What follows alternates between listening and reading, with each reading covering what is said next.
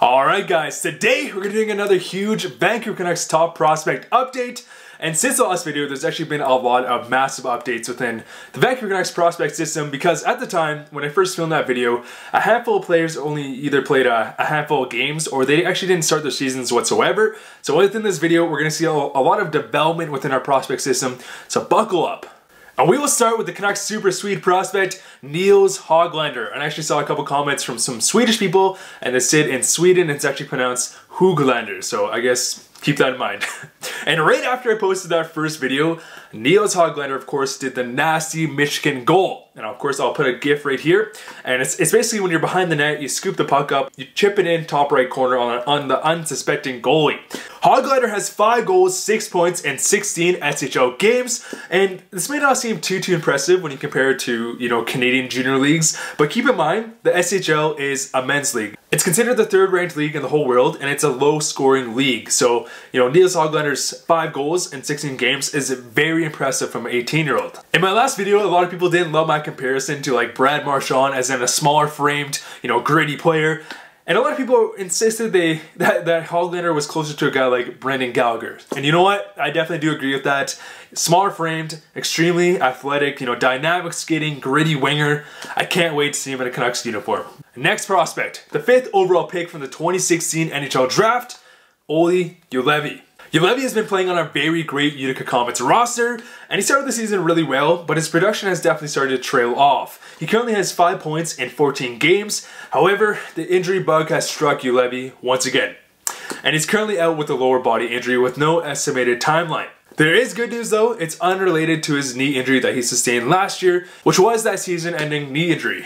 With Juolevi, I kind of feel like a broken record at this point, but defensemen, they don't develop the same way as forwards, and a lot of defensemen, they have their own development path, completely unique to themselves. We have been seeing a lot of development within Juolevi. He went to Liga, he had good production there. Last year he started really well for the Comets, this year he started really good.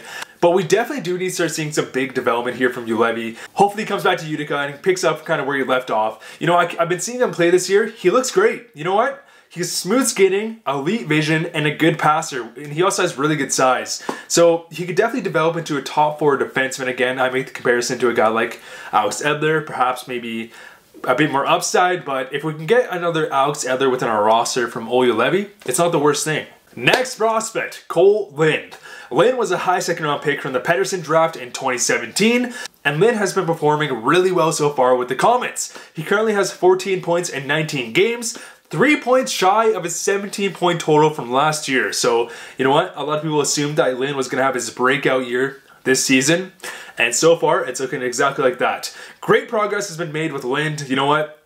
I really see top 6 upside here. He has a great wrister. He has good vision, great passing. And overall, we're seeing some great, significant development from Cole Lind, and you'll love to see it. Next prospect, also in Utica. He was also a 2nd round pick from the 2017 draft, right after Cole Lind, Jona Gadjevich. In the first update, Gadjevich had 1 goal in the 3 games he played, and then he got injured. But since then, he just returned just recently, I think in the past couple weeks, and he's put up 3 points in the past 2 games.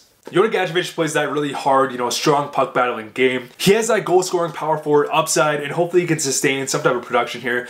Last season, Jona Gadjevich had 10 points in 41 games, and so far, 4 points in 5 games is really great. And we'd love to see some more continued production from Jona Gadjevich because, having that strong, gritty guy, someone like Josh Levo, Jona Gadjevich definitely does remind me of a guy like Josh Levo, hopefully with a bit more upside. And having those strong, gritty players are definitely a great thing, especially in this modern game, and Jona Gadjevich is exactly that guy. Next prospect, also from Utica, everyone's favorite, Mikey DiPietro, a 3rd round pick from 2017. Mikey started the season very strong in Utica, and he's continued this fantastic goaltending in the AHL. In his 10 games so far this season, he's put up a 2.26 goals against average and a .923 save percentage, which is fantastic numbers from a 20-year-old goaltender within the AHL. So hopefully, he keeps developing. I don't think we see him in the NHL next year, maybe this year, another year, and then maybe he starts to get some starts within the NHL, but overall, I'm really happy with DiPietro's progress so far this season. He's been looking super impressive. Next prospect, Brogan Rafferty.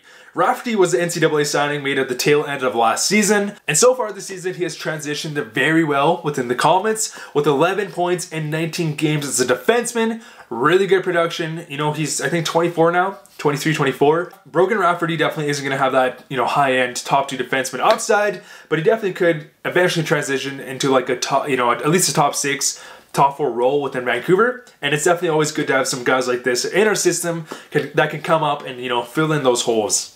Next prospect, our Russian superstar, Vasili Podkolzin. Pods, of course, was the Canucks' 10th overall pick from the 2019 NHL Draft. And Podkolzin, again, you know, kind of same story as the last video. He's definitely been bouncing around from various Russian leagues, from, you know, ranging from the KHL, which is like a comparable to the NHL, to the MHL, which is a comparable to like the WHL. So he's been bouncing around from junior, from the NHL, and then the VHL, which is a comparable to the AHL. So it's still definitely not a great look. However, recently he has been playing more minutes within the VHL, which again is like our AHL system.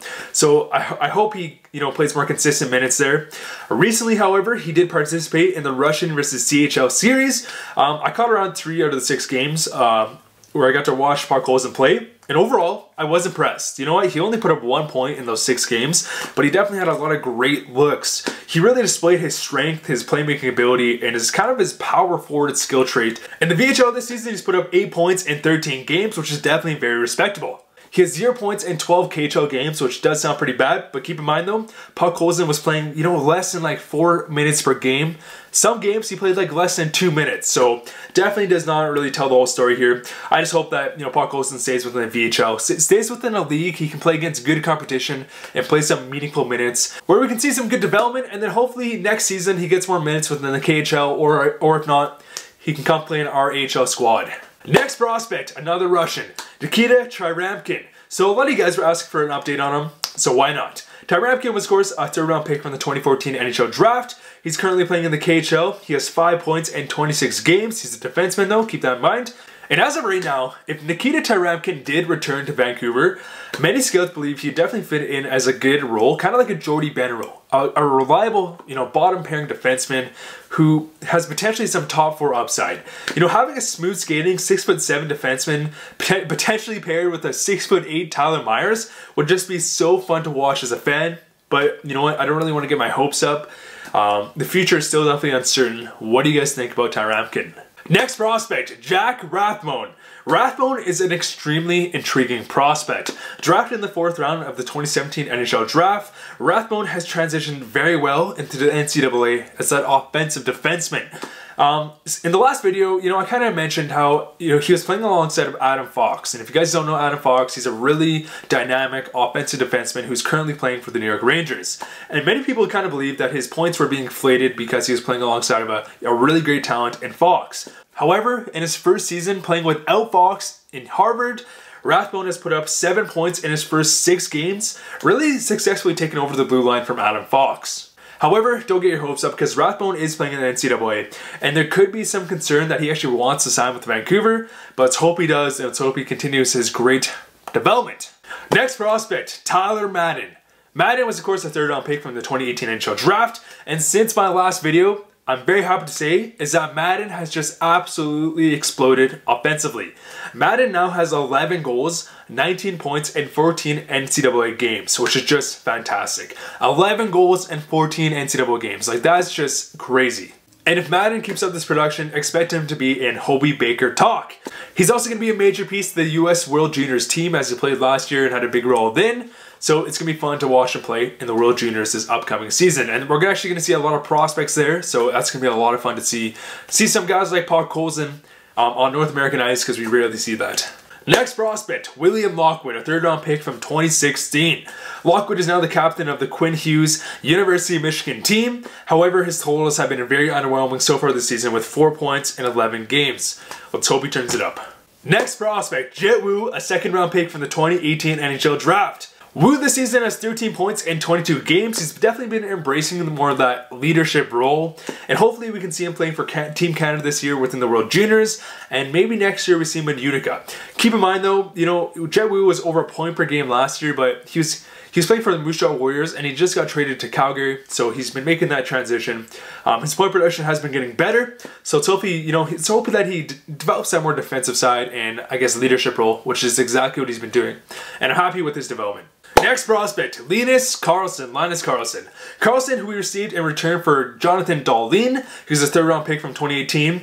His production has been improving in Svenskin. He now has 11 points in 23 games. Not amazing, but definitely not terrible. He's definitely doing a lot better than our last update.